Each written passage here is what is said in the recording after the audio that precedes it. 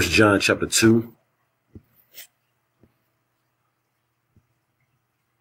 verse 15, and it reads, "Love not the world, nor the things that are in the world. If any man love the world, the love of the Father is not in him." First and foremost, I want to give all praise, honor, and glory to the Heavenly Father and His only begotten Son, Yahweh, Bahashem, Yahweh Shai, Bahashem Rakakwadash. Next, double honors to the head apostles / elder bishops of Great Millstone, the one that taught me the 100% truth according to the Bible. Peace, blessings, and safety to all you sincere Akims. Keep pushing, keep believing, keep the faith for God's people here for a bit. Just a quick little hit. Love not the world. Okay? It ain't just talking about Christmas, Thanksgiving, Easter, money, cars, clothes, and hoes. It's more things this part of the world that our people are loving, like different philosophies. Look, following a multitude to do evil. That's part of the world. You see someone doing something, you ain't got to do it, Israel. Everybody drinking the juice. That's part of the world. Do not follow what the world is doing. The Lord said, love not the world. It ain't even Halloween yet. They got pumpkins everywhere, masks, and follow not a multitude to do evil. You keep forgetting that, right? What the scriptures say, 1 John chapter 2, verse 15, love not the world, Israel. Everybody trying to be famous. Everybody trying to be rich. Everybody trying to be an actor, a rapper. Which you know, the earth was given into the hands of the wicked, Job 9:24. So you got to do something wicked to get up into that fame, to get up into that world, man. Love not the world, neither the things that are in the world. Once again, we said cars, money, cars, clothes, hoes. That's what they're doing it for. They're not trying to get famous, you know what I'm saying? They're not trying to get rich, you know what I'm saying, to help somebody. You see it from time to time. Look, very, very few. It's rare that an Israelite tries to get rich to actually help somebody. No. They're trying to get rich to be like somebody and to make somebody else feel bad because they ain't rich like them. When the scripture says strive not to be rich. Got everybody getting ready, you know what I'm saying? Costumes everywhere, goons, goblins, spider webs hanging all around the crib. And then you got people already selling Christmas trees already. That's part of the world. You got Israelites trying to convince or persuade other Israelites to take the juice. You don't follow those people. If any man love the world, the love of the Father is not in him. So if you following after the customs of these heathens, and in the same breath, you tell them you love the Lord, and if loving the Lord is wrong, then you don't want to be right, shut your mouth. For all that is in the world, the lust of the flesh and the lust of the eyes and the pride of life, because that's exactly what the world pushes, pride. They got a such thing called pride, man. You know what I'm saying? All these different slangs and terms of pushing pride on you, right? It is not of the Father, but it's of the world. And that's the point. The world passes away, meaning this age, this rulership and its philosophies and its customs and its dogma and its doctrines pass away by how though? By way of fire and the lust thereof. But he that doeth the will of Yahweh Bashem Yahweh Shai, who they only call God and Jesus Christ, abideth forever. So it's about us doing what? Doing the will of the Father. I want to get this. I mentioned it. Let's get Exodus right quick. Everybody that grandma following after this devil, man. And you know he most definitely of the world. Exodus 23. Exodus 23 and 2. Thou shalt not follow a multitude to do evil. When you love in the world and you practicing the customs of the world, do you know that's evil? You see, all it promotes is wickedness, adultery, you know what I'm saying, drugs, straight lewdness, look, rebelliousness.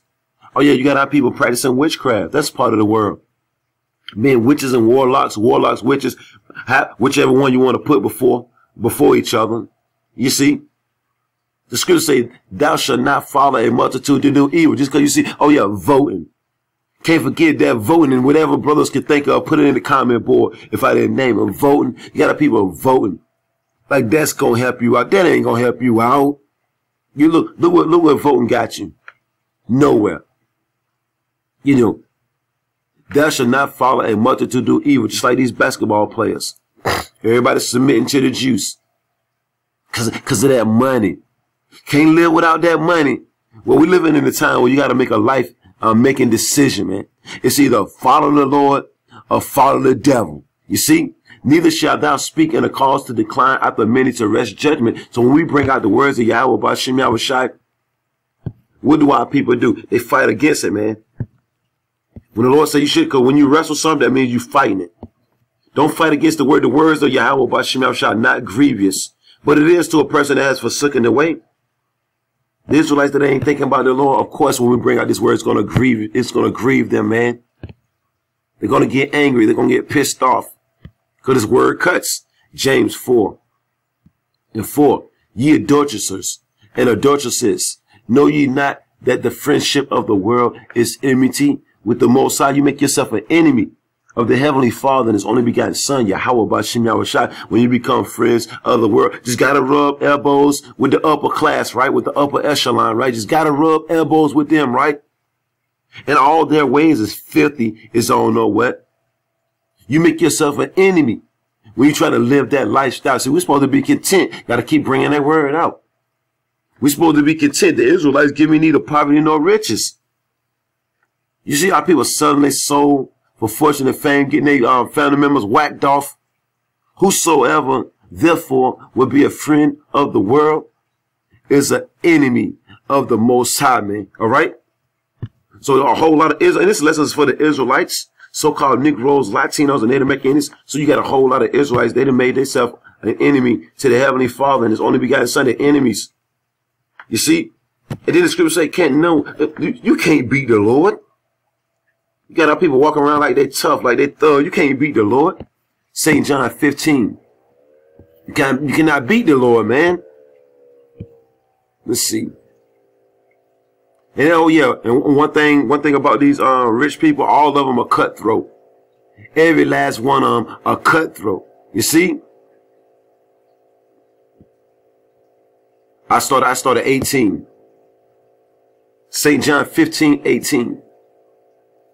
If the world hates you, ye know that it hated me before it hated you. You see those looks that we get? You know what I'm saying? Those stares, those negative words and negative thoughts that people think about us for teaching the word.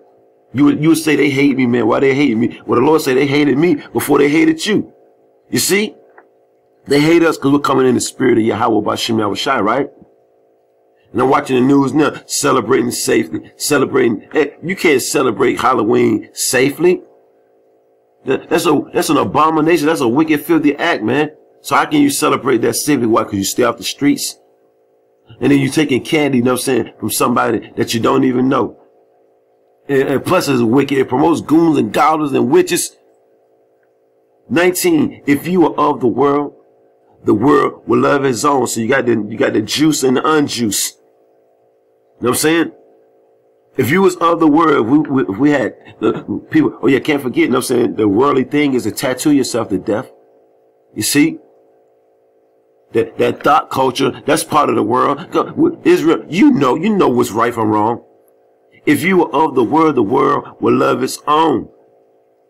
But because ye are not of the world, but I have chosen you out of the world, therefore the world hateth you. And that goes for these false prophets too. Now they got a George Floyd big ass memorial. Big giant head, a golden head. Then they got that mayor, you know what I'm saying? They didn't never do nothing for our people. That senator or whatever. And then they got that woman. All that is part of the world, man. The Lord said He had chosen us out of the world. Therefore the world hated you, man. Family members, co-workers, people in society. We don't do the things that they do. Therefore they hate us. Because why? The Lord chose us out of the world. And it's a beautiful thing too. It's a beautiful thing to not be amongst these people, man. Blessed are they. Look, matter of fact, let's get this. Let's go on and get it right quick. What is it, Luke? Like I said before, a quick little lesson through the spirit of Yahweh by Shemel Shah, Lord, one of the elect is edified. Love not the world. All right? St. Luke 6. St. Luke chapter 6, verse 22. And it reads, blessed are ye when men shall hate you. Remember, the Lord said they're going to hate you because you're not nothing like them. You used to be like them, but now that the Lord has separated you from them, they're looking at you like,